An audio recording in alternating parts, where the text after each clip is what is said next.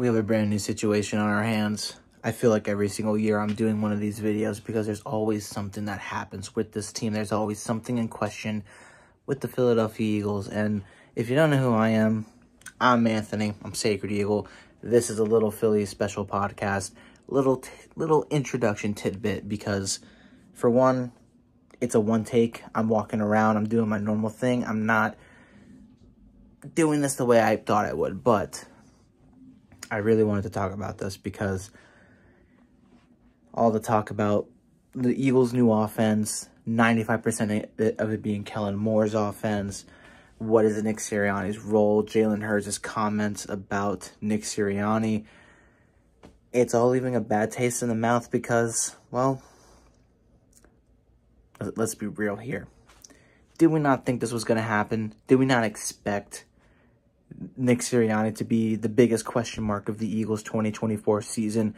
There's so much talent on this team. There's so much that potential for this team to go on some sort of a miracle Super Bowl run, right? That's what we're expecting. That's what we believe, given the way the draft went, signing back Devontae and AJ, getting Saquon Barkley, getting Devin White, and a lot of other pieces on the defense, bringing back CJ Gardner-Johnson, you name it. Nick Sirianni, right now, is the poster boy for everything going wrong with this team, because 2023 happened, and after Steichen left, seeing the massive drop that this team has gone on, especially in December, when it mattered most, it makes you really wonder. It makes you really question everything you know. And then you hear all the news about Kellen Moore. Kellen Moore getting the job. His offense is going to be, he's going to be in full control of this offense. This is all going to run through him. Nick Sirianni has nothing to do with it. 95% of it is Nick Sirianni, is Kellen Moore's offense. And listen, I'm okay with it. The man averages over 30-something points a season. He does tremendous stuff with his talent, whether it's in Dallas or in LA. That's neither here nor there. It's the problem with the head coach. Jalen Hurts was asked questions. Easy questions to try and get an idea on how he and the team feel about Sirianni, and him being open-minded, him being, you know, open to change with this offense and making it run better, making the team better, just in different ways.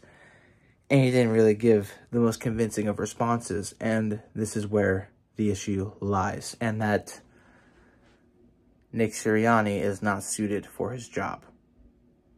That's the whole general consensus at this very moment. And I always go back to it. I always go back to 2020 because one bad year, 3 years removed from a Super Bowl, we decided to fire Doug Peterson. And I understand the whole Carson Wentz drama that really overshadowed that firing, that decision to let him go and go for Nick Sirianni. It's understandable. It's understandable to think that that wasn't the biggest problem, that the coach can fix easily what was wrong with the 2020 team. And you can say in a way it did, but look at the problems that are arising right now.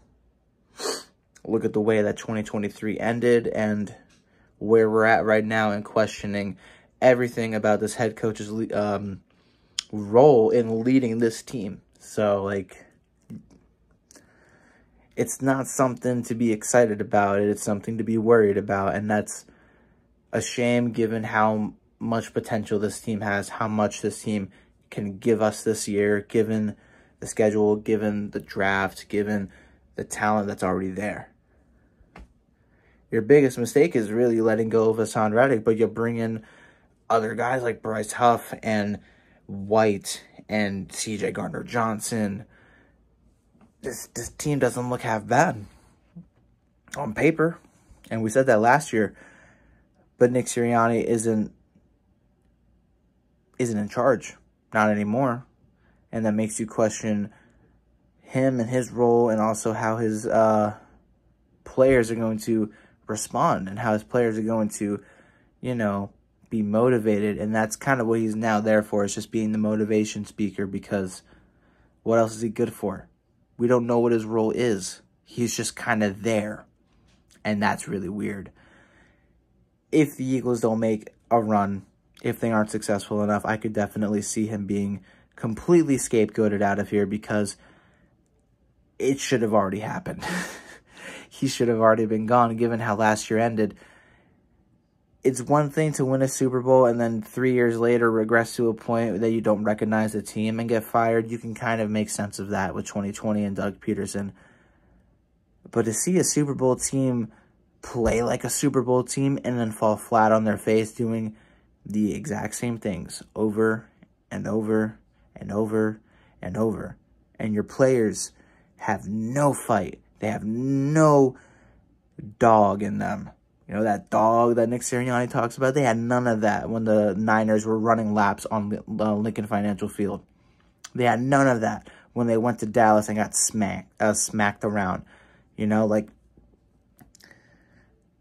that's all Nick Sirianni. And now now the keys are taken out of his hands and handed to Kellen Moore and Howie Roseman. We just got to see what happens. And really, I don't know how I feel about this whole response to the questions about Nick Sirianni, because realistically, what am I supposed to say about Nick Sirianni? I don't know what he's going to do. I don't know what he does. He's just kind of there, is what it is.